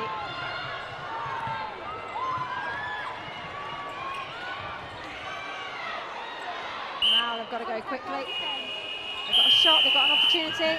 Radaman with the ball on the buzzer. take it to 36. Well, disappointment for the crowd at the end of the third quarter. The Severn Stars now 14 behind, with Manchester Thunder knocking on the door at the half century with 15 minutes to go. 49-35, a 16-10 quarter for Manchester Thunder. And as we said a couple of times in that quarter, Townsend, it's now just a little bit of cruise control from Karen Gregg's side, isn't it? Yeah, you felt that from the momentum in the first half. They weren't able to quite put their foot down on Severn Stars due to the quality of the Stars side, and they weren't going anywhere. I think that's certainly helped Thunder with the changes for why the score started to really tick on. That was Stars' lowest quarter score in that one, only 10 goals on the board, and it was noticeable with the exit of Ziggy Berger. It was noticeable with the exit of Ziggy Berger, who's still sitting on the bench as the chats are being had. There's the Manchester Thunder bench. Gabby Marshall taking instructions from head coach Joe Tripp. But as you said, T, this is their biggest game of the season so far. Yes, they've had the wins against Rhino, Sirens and Team Bath, and no disrespect to those teams at all, but Manchester Thunder at this moment in time and in previous seasons are a different opposition, aren't they? So this is the biggest game they've had this season. Yeah, absolutely, and the biggest game they've had in the position they've been in ever. You're coming into a league this year, and look, the hardest thing ever to do is to back up a season, right? So last season they kind of took teams by surprise. They were that sort of underdog that everyone got on the back and supported. They've now had to go and back it up this year. So teams like Thunder will have done their homework on them this year. They wouldn't have come into this game going, yeah, we can probably try a few combos and see. They've come in and actually had to shut them down and work them out, and they've done that this evening. And the best teams then go away and go, right, where are we exposed, what do we work on? Which is why I said they would have learnt a lot. And you'd rather get found out early by a Thunder side than get found out in a few weeks by one of those mid-table kind of teams that are also pushing for top four. Well, in terms of where both these teams go next, folks, away the Severn Stars to London Pulse. I mean, that'll be a good game for them, won't it? Yes. See how quickly they can Just work. thinking about what you've just said, they're going away to London Pulse, then they play Dragons, then they play Mavs. They're not home again here until round 8 against Surrey Storm. So a couple of big back-to-back games for Severn Stars, and as you mentioned, for Joe Tripp to learn a lot from today and take it forward against Sandberg's side. But this is why I always bore people to death with my structure talk. It's so important, right? Because you don't just suddenly change your game totally for Thunder and then change your game to Pulse. What you look at for next week now is going, right, where are we exposed? What will Pulse likely do to us? But in what way are they going to do that? How do we still keep our attack end open? How do we get more direct ball into Ziggy? That's how we win. But next week we've got to do it against a Fumi Fidoja and a Halima Adio. So it becomes a slight tweak here and there for the things that you're trying to do. And that's where Thunder are so good, because they have a way of their playing, and they will literally just tweak a position or a sort of tactic in that style. And in terms of Manchester Thunder, well, next they're at home against Surrey Storm. That's a rematch of the third, fourth place battle of last year, which Manchester Thunder won. And their next three matches are at home in a row. So a little bit of a momentum builder possibly for Karen Gregg and her side. Our announcer here at the University of Worcester Arena reminding everybody it's International Women's Day. They're celebrating international colours here in Worcester. And a nice roar from the home side as we head into the final 15 minutes of that one. See Ash Decker applauding the fans for their support here this evening. But Manchester Thunder then get us underway for the fourth and final quarter. Yeah, and there's quite a few changes on the Thunder side. They've emptied their bench out now, so you can see Vanderbeer in the circle. Paige Reed has gone from goal shooter to goal attack. Lois Pearson shifts across to wing attack. Nat Metcalf getting a rest on the bench. And down the other end, Taylor McKevitt, you're going to see her in shot at wing defence. So Imogen Allison goes to the bench as well. Ella McCormack in at goalkeeper for Josie Huckle, who I thought has been outstanding this evening.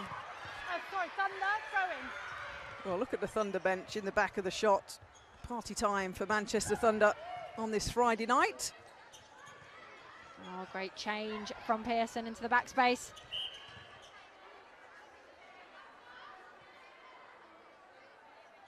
You see those two on the bench. They've put in a shift this evening. They have put in a shift. Oh, has Nat Metcalf as well, but then she never does any different, so that's just normal. Good day at the office again. 35-50 then. And you can see for Severn Stars, Ziggy Berger back in the fold. Very surprised by that change. And also, you want to end this quarter how you want to start next week against Paul. So getting her back on the court and allowing players to feed are really important.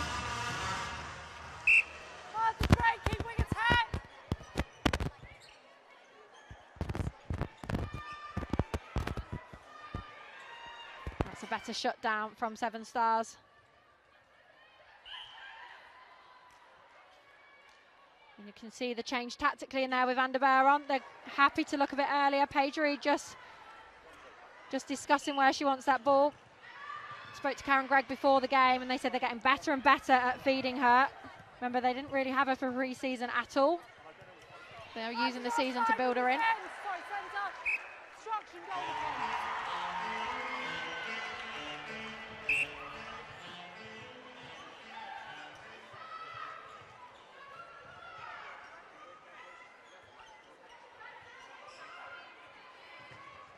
See the tall figure there.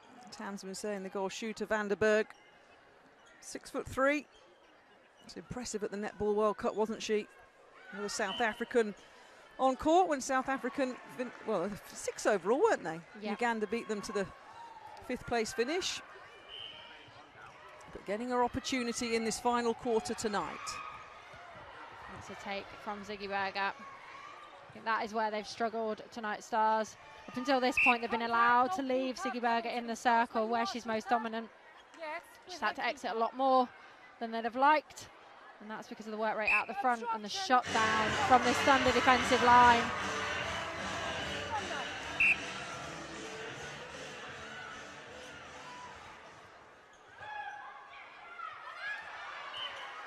Unlucky Jazz Brown, she read that well. Switch with Airy.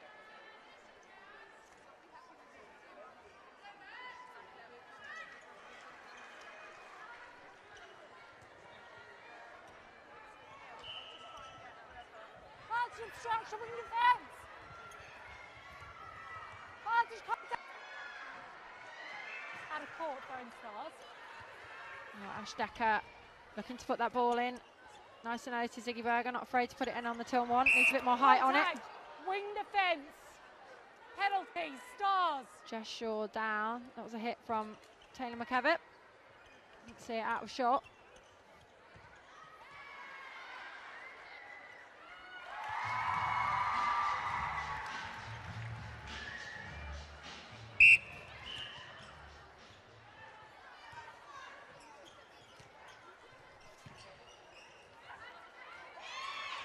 See already how much more direct they are.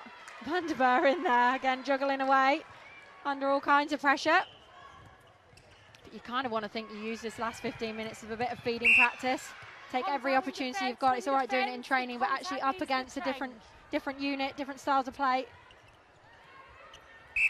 Van der Berg, she's got such a good aerial game, hasn't she? She talks about how fast she is, how high she can jump, how strong she is in the air. Yeah. And she plays out of both. She'll play goal shooter and goal attack. Goal attack. I mean, everyone looked ridiculously offside then. An advantage break and they all ran off. I don't know how they got away with that. There's a 3-over shutdown, having to go back. Just surprised again, Stars haven't used the back option earlier. Oh, there's a beautiful quick ball in. Obstruction, goalkeeper.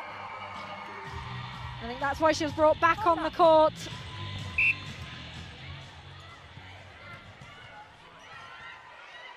Oh, Paige Reed steps one way, draws Jazz Brown, puts it in the other way. It was on one foot, so she had to get rid of it.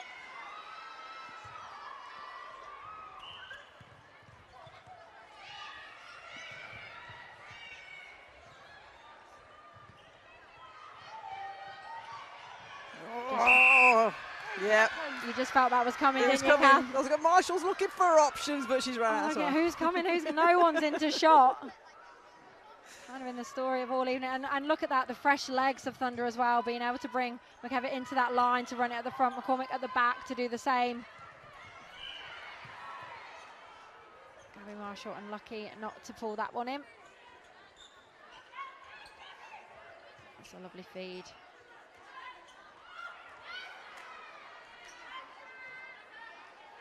Totally unfazed, going in for the rebound. Is Karen Gregg emptying the bench? Let's have a look. Changing the goal defence position. Yeah, Ella Bowen is going to come on to court. She came on, didn't she, against Sirens? And had a nice little impact. Ella Bowen now on court then against Severn Stars. Oh. Amy Carter didn't even flinch then. Just took the hit. Carried on playing.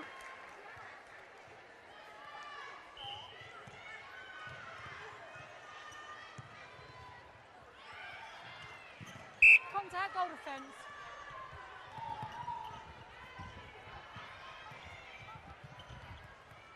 Obstruction centre. Better play from Severn Stars. Jess Shaw just giving Ziggy Berg a bit more time, but she was so much deeper on the take. She wasn't playing up away from the circle, she was driving towards it. So much more comfortable as a wing attack when you get to do that.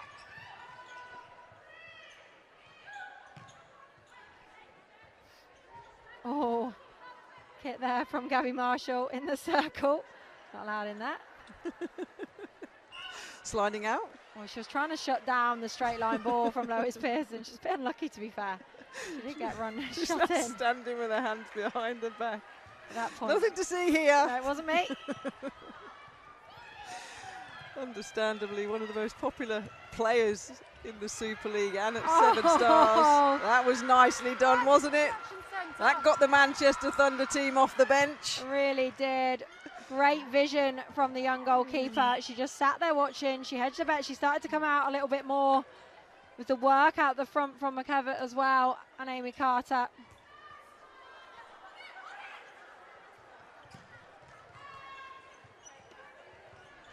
And what was brilliant about that as well, you saw the bench all up on their feet supporting her, supporting that change.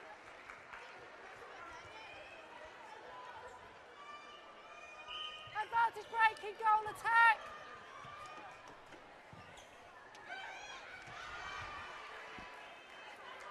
Van der Berg again. Time. Tactical change. Oh, we've got a Stars change. Looks like Shaw's going off. Obstruction goal attack. Yeah, so Susie Liversidge back onto the court. He's come on for Jess Shaw. Saw at the start of the game at goal attack, she's moved to wing attack. 20 seconds. And this shut down out the front. Look at that work rate from Ella Bowen there. That's been the story all evening. They've been relentless working in that third line to run the Severn Stars attack line hard. Either keeping them back up the court with big arms over or just with no one to feed the ball to.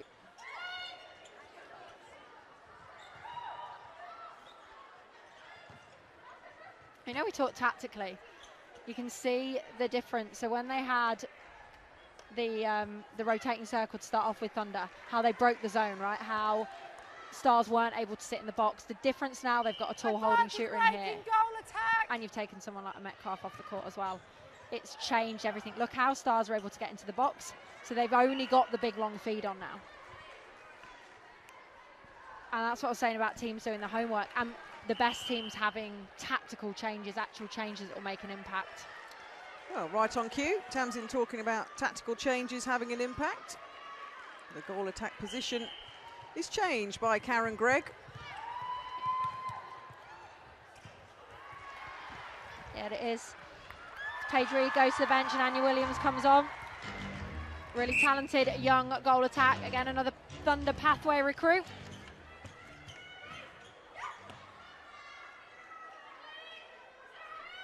She's only a youngster. She's still 16? She's young. She's young. Yeah.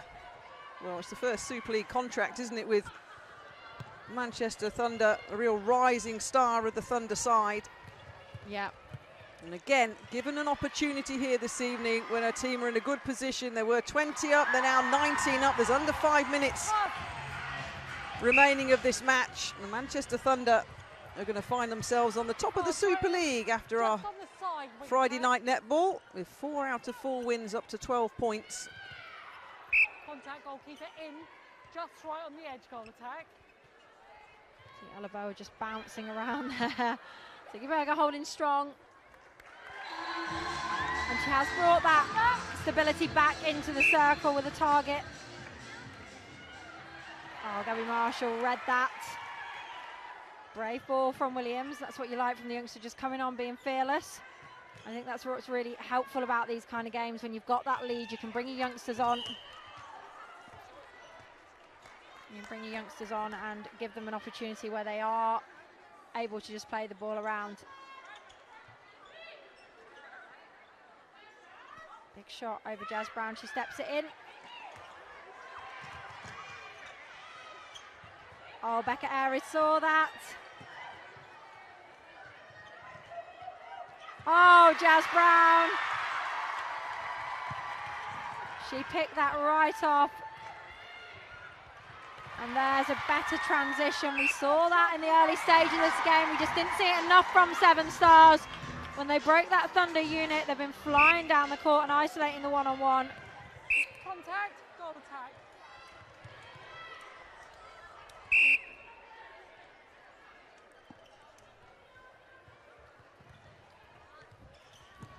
So under 3 minutes remaining for the last lessons of this match to be learned by Jo Tripp and by Karen Gregg.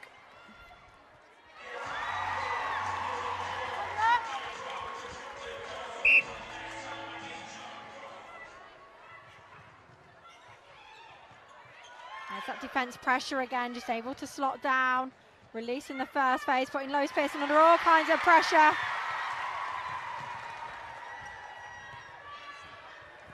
And this is the luxury I was talking about. You can change that bench up now. You can put an inexperienced attacking lineup on because they've got such a big lead. The only way you learn is getting out there.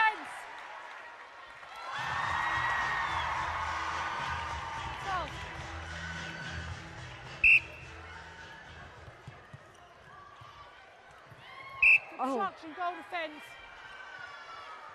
Goal defence. Goal time. I think there was a proper little battle there going on there between McKevitt and Susie Liversidge, but it's actually Ella Bowen that's been called up for it. We're just ignoring that whole little incident. Participation, goal defence. Pretend that never happened. And there's a good triangle. Baseline to top. Quick swinging in.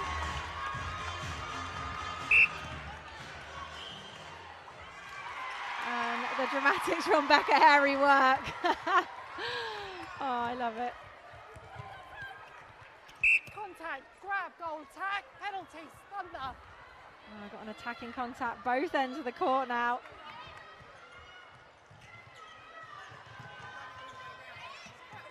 Oh, nice quick ball from Amy Carter. She hasn't really done a lot of that in this last 15 minutes, but that entry into the end third, then acres of space. Oh. Contact, goal, attack. This whole time, have we got a floor wiper? Becca Airy just runs that off. Just a bit of an awkward fall there. Just a bit of a knock as she took the ball. Penalty's gone against Anya Williams. Gabby Marshall's got the ball. Anya Williams, incidentally, October 2006 born. So 16. Wow. Is that right? Oh, no, 17. 17. She just turned. Yeah. 17. 17. Young. Young, exactly that. Young. Young and very talented. Extremely. We're into the last minute then. The Manchester Thunder have a 14-goal lead, and they're going to take the win. As mentioned, in the first real test for Jo Tripp and her side in a season where they've flown out the netballing blocks. They'll look towards that match against London Poles. Karen Gregg will look towards her home game against Surrey Storm.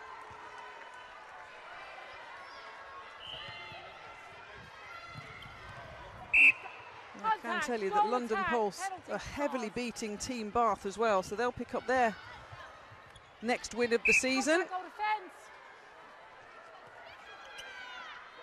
It's not been a pretty start, has it, for Team Bath? The early win against Sirens, but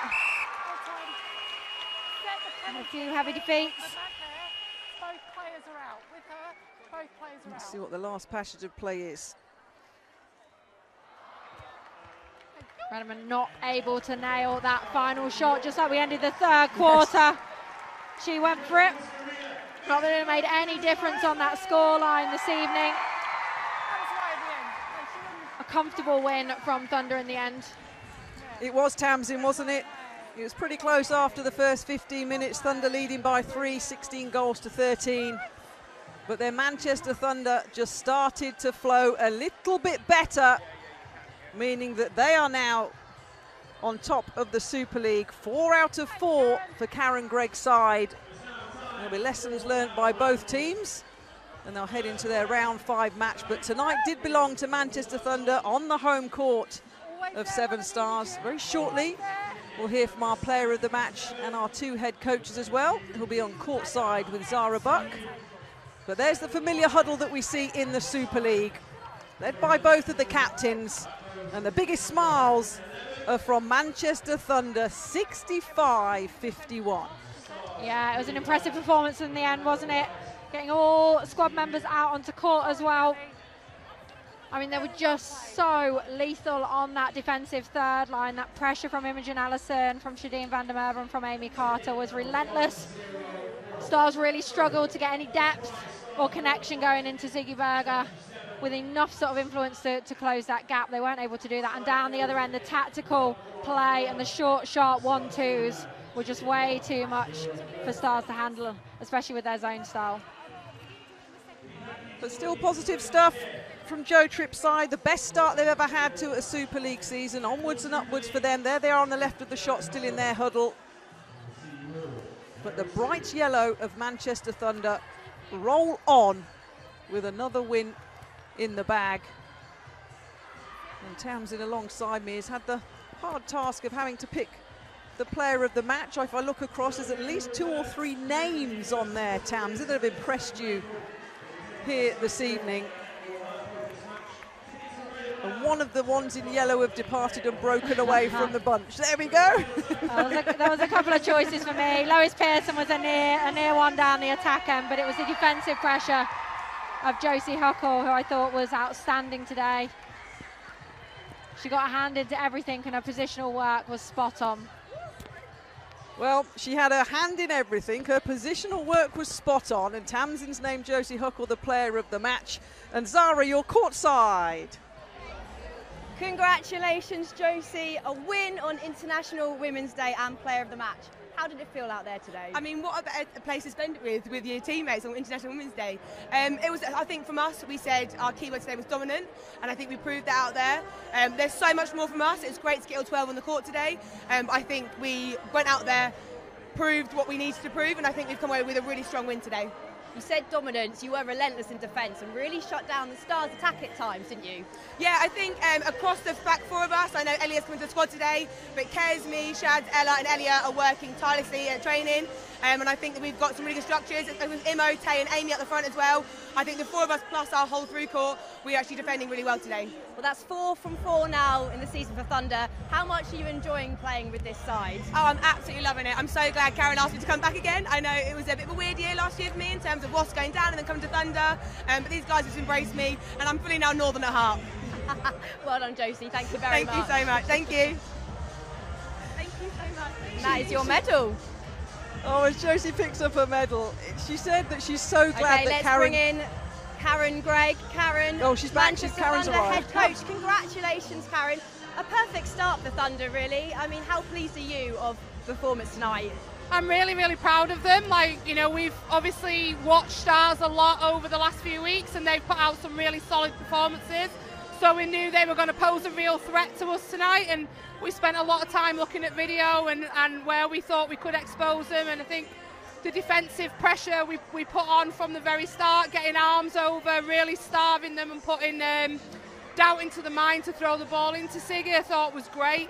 and we just kind of turned the screw and put the pressure on. We were able then to start building and winning more balls. So yeah, really proud of what they put out. It was a really strong performance from Thunder today. You made a lot of changes, you brought all 12 out. How important is that to get all the players out on court and build on those connections and combos?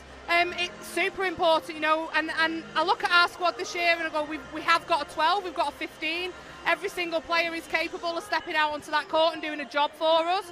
So for them to be able to, you know, get on court and feel it, and yeah, there was little blips in there, but they've got to feel what that feels like under, you know, immense pressure against a solid defence. So we build those combinations. We've got to know what players can do from the start. We've got to know what they can do when they're impacting, and I think everybody made a really good account for themselves tonight. So Thunder still the only team undefeated in the season. That's a pretty good feeling. And what will you be taking forward into this week ahead of round 5? Yeah, I think for us, obviously we want to win every game, you know, that's a real key thing for us, but the most important thing is that we take learnings from every single game, and we go out there and it's a process, and the performance, if we put out a great performance, then hopefully the result takes care of itself. So for us, we ignore that we're 4 from 4, we know that, and we've just got to keep asking more of ourselves in training this week. We know we've got a tough game against Storm next Friday night, and we've just got to make sure that we're following our same processes every single week and putting out a good performance, and hopefully, as I said, the results will follow. Thanks, Karen. Thank you. Okay, let's bring in Jo Tripp. She just embraces Karen on that win. But commiserations, Jo. First defeat this season. How much of a battle was it out there for Stars? Yeah, we knew it was going to be a huge battle from the start, and they've got a really different circle that we haven't come up against. You know, their speed and their connections were fantastic tonight, and we just weren't on par. You came off, Rebecca Airy came on. As a player coach, how important is that to take to the bench and assess the game at that point? Yeah, I think in this game, it was just a matter of trialling different things. We haven't trialled a lot of things in other games previously, so for me it was about seeing what people could come on and do and impact the game. I was really impressed with the way players came on and off. I definitely think I made a lot of changes, and that's really hard as a team to settle in, and that's on me, but also just wanting to see what girls could do today. Still early days in the season, but what were the struggles tonight? I think for us it was our sticking to structure. I feel like we just came in really flat overall, and we're kind of looking to each other to bring the energy rather than bringing that energy ourselves. So that's just something we have to just look at each individually and make sure we bring that energy next week. Well, what will you be taking forward and work on this week? Our work on is just our footwork to get around. Again, you know, looking ahead to Pulse, they've got a tall shooter and a moving shooter. So for us, it's just going back to what we're really, really good at and demanding that of ourselves more and more. You know, for us, it was a big step up. We knew it would be. And yeah, just really excited to get another opportunity next week. Thank you. Well, thank you to Zara, thank you to Jo and to Karen, both the head coaches, and our wonderful player of the match, Josie Huckle. A couple of things there that stood out for me. Jo talking about, you know, we came tonight and we were really flat. Is that a fair assessment? And defensive pressure mentioned by Karen Gregg as well, which was obviously obvious with the win that they had. Is that a fair assessment from both, Tamsin? Yeah, I would say so. I think Greggy, they knew they had a plan. You know, even hearing Josie Huckle talk about how relentless they were going to be and what that was going to look like, and they did starve Siggy Berger from the ball for long periods of the game. They got a bench at half time. There was that edginess on the feed. I've been calling for it all game to just let some ball go, and when they did that, they looked far more confident. So it's quite interesting, that amount of doubt that experienced sides can put in your mind. And I think that flatness for Severn Stars came from that tactical breakdown. You know, they were attacked in different ways. She talked about not have played against that kind of circle yet, and they were, you know, it exposed them. And this is what top level is all about. You know, if you're going to play a set style, people are going to come at you. And like I said, the biggest part for them tonight is the learning. They're not quite there yet. They're absolutely not. But it doesn't mean they can't be. Well, it ended with Manchester Thunder taking the win then against Severn Stars. They're sitting pretty on the top of the Super League as we go into round number 4. 4 from 4 and 100%. Thank you to Tamsin Greenway for being alongside me. We'll be taking a short break now, but do stay with us for the Off the Court podcast with Tamsin. She's got the special guests of Nat Metcalfe and Jess Short with their attacking special. But tonight was all about the yellow dresses. It was all about Manchester Thunder, showing everybody why they're 4-time Super League champions.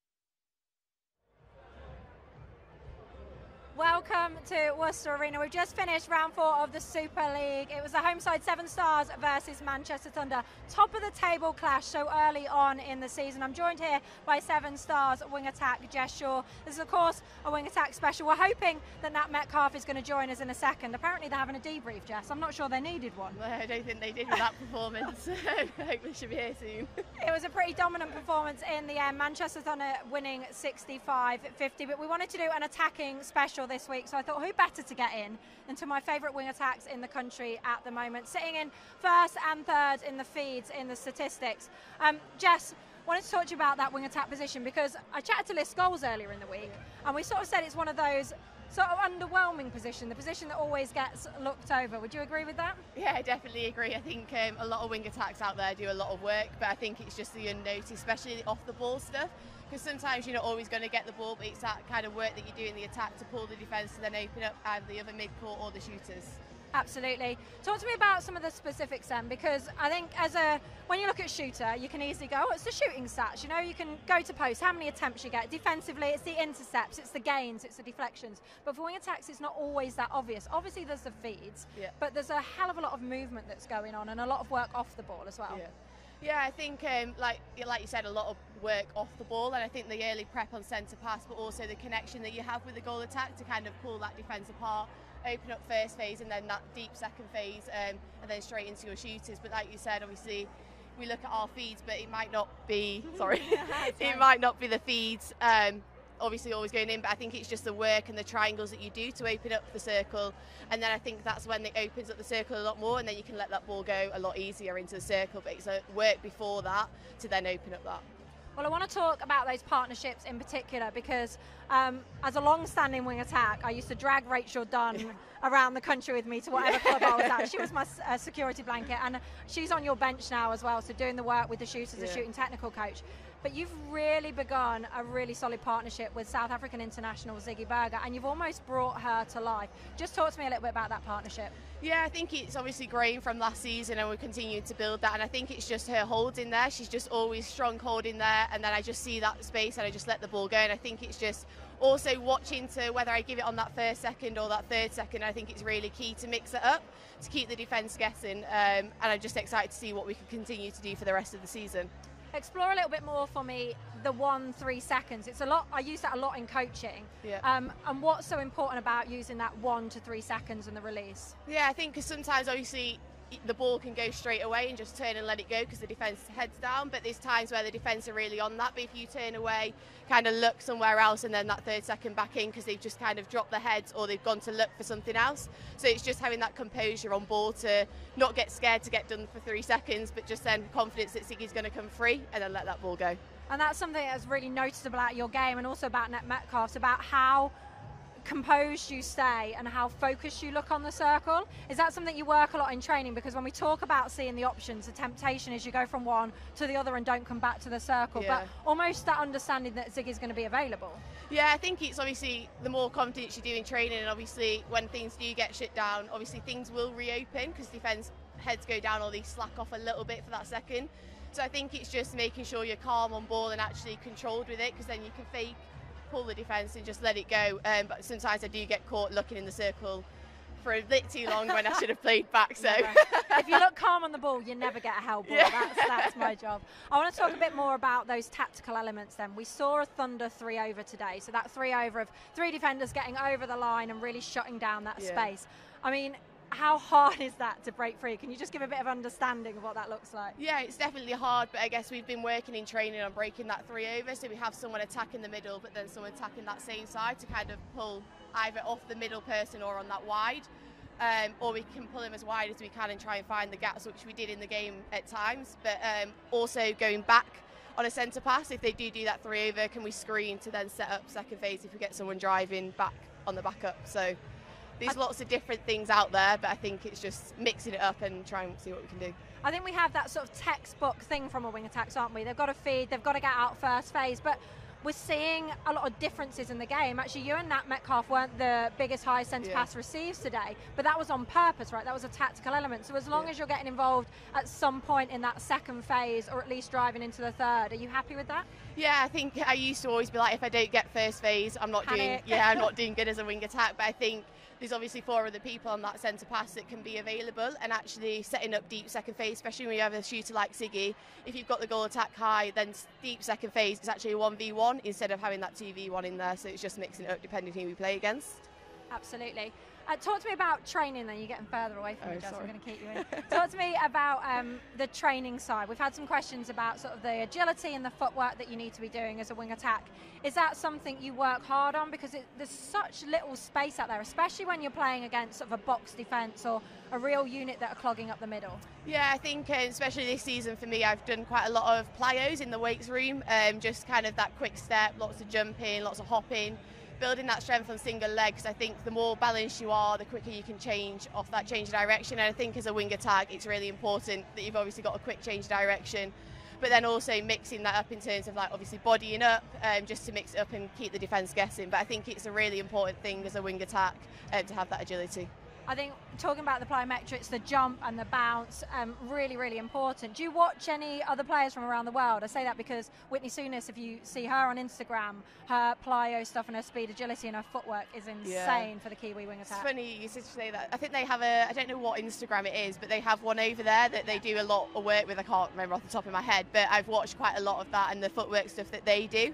And then there's another guy that I follow on Instagram that does a lot of like plyos and things for change of direction, and I've just took quite a lot of his stuff to put into my own programme.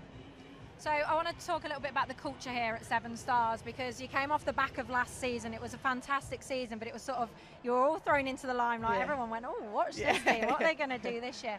How is that kind of culture growing with players adding in, and the trust as well that Joe Tripp has put in you all? Yeah, I think obviously we built on last season. We had kind of no pressure, no one expected anything of us. But I think just kind of the culture we've built here, like there's no pressure, as in we obviously make mistakes out there, but I think everyone's just around us, and if there is a mistake, we get straight back on defence. And I think it's quite a fun environment. And obviously we've got lots of different changes this year, which can obviously be hard in a bench when you don't know who's coming on and off. But I think that's what's going to kind of build us this season, in terms of we've got so much competition, but we're all trusting that, and if we do come off the court, it's not because maybe you've played bad, it's actually we need something different out there. And I think what this squad has got this year is that. Yeah, absolutely. And you saw that today tactically when Thunder were coming out with all kinds of different defensive setups and structures. We had another question in about the pocket ball and getting to circle edge. Is that sort of relevant now? Because I used to say about feeders, hello, oh here she is. We'll talk. Nat Metcalf has just entered the building. I'd hate to think what a debrief is like if you lost. You had a 15-goal win, love. I mean, you could have been quicker.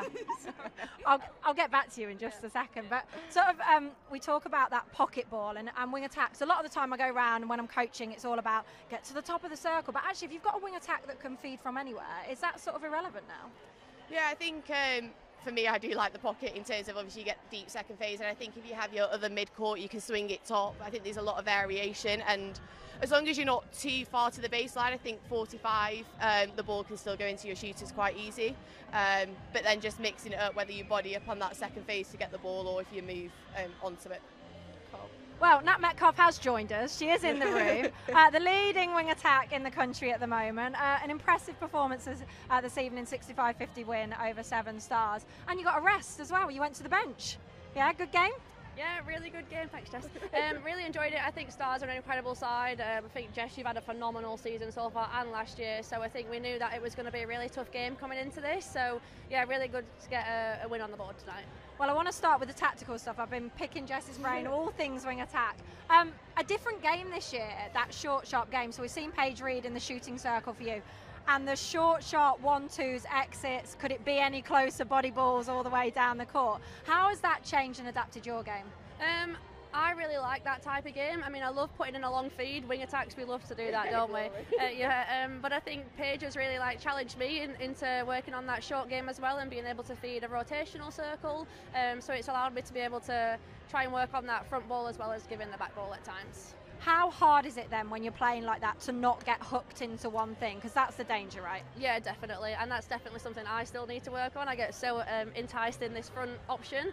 But yeah, it's just making sure that we keep our vision up and ensuring that we've still got space in the circle. Because when you've got a rotational circle, defenders want to try and squish them together. So it's just making sure we're still using the whole circle. I mean, both of you have got quite dominant shooters. Ziggy definitely has her voice heard.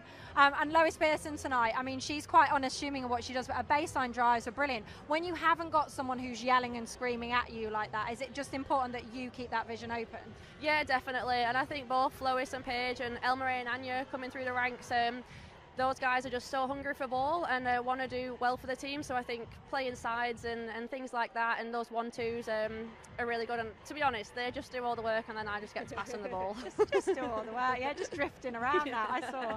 I want to talk about recycling the ball as well, because this is a big thing in the game, right? Going back to the backup.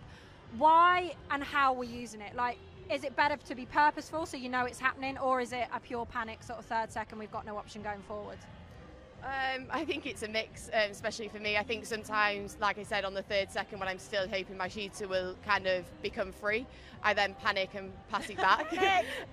But there's times where I'll look, actually I'm not happy, and I'll open up the other side instead of going back here to then open the other mid-court in, instead of swinging it across to let the defence, I guess, come out on that. And now I want to talk about the swings around the circle then. You guys used that effortlessly today, and it was really early. And look, again, when I go around, textbook netball is you don't swing from wide to wide, and yet you used it so well to open up the circle. I think with that, the key thing is, I think you taught me this, that you've got to do it quickly, otherwise it's not on. You've got to do the wide to wide swing really quick, otherwise it's not on. And I think being able to just be more efficient in the end third, so rather than recycling it and doing numerous phases of play, because we all know that gets really tiring in a 60-minute game. I think if we can be efficient and not need our shooters churning in the circle, we can get that wide to wide swing nice and quick, as long as the other mid-court repositions and gets top, Karen would be saying. I love it, straight from the coach. This is why they debrief, Jess, they just needed to chat about that. Well listen, I'm going to let you guys go in a minute. I just want to quickly touch on the international stuff, because when you are playing a short, sharp game like that, we saw against Australia, it's not always as successful, especially because they get around the body. So how hard is it then to transition if you're playing a season like that into sort of the international game that Thirlby wants? Yeah, definitely, and I think that is something that's still a work on for me at international. When the short game's working, brilliant, and then when that is being shut down, when the defender's getting in front, being able to still deliver that back ball, really important. So I think testing myself in Super League seasons, and as soon as you get back into the England environment, getting that straight into your game is really important. Yeah, well, that variety happens because it's not just, of course, the Australians. You've then got the Kiwi zone, then you've got the Jamaicans, and the difference that they can do with the elevation as well. Is there anything you specifically do throughout the season in terms of training to make sure you're on top of that stuff? We do a lot of feeding work. Karen's an amazing attacking coach, so having her at Thunder is brilliant for us. So anything that we want to work on, we'll like feed back in the week after a game and make sure we do that in training. But I think just ensuring that we're having time, feeding, working on how to break down a split circle, all things like that I think are really important. Perfect. Well, listen, I am going to let you go. Well, you've cooled down. I mean, you've got no excuse. I'm going to go and let you cool down. Jess, I know we don't always get I'm putting myself in your category, guys. We don't always get the accolades as wing attacks, but I know the work rate that you do, and I know the training. I also know how much leadership come from both of you as well. It's been an impressive season so far. This game didn't disappoint this evening. I mean, a dominant Thunder performance, but still loads of lessons learned by Severn Stars. We look forward to you guys in the rest of the season, of course, catching up with you internationally as well. Thank you, ladies. Thank you. I'm so sorry.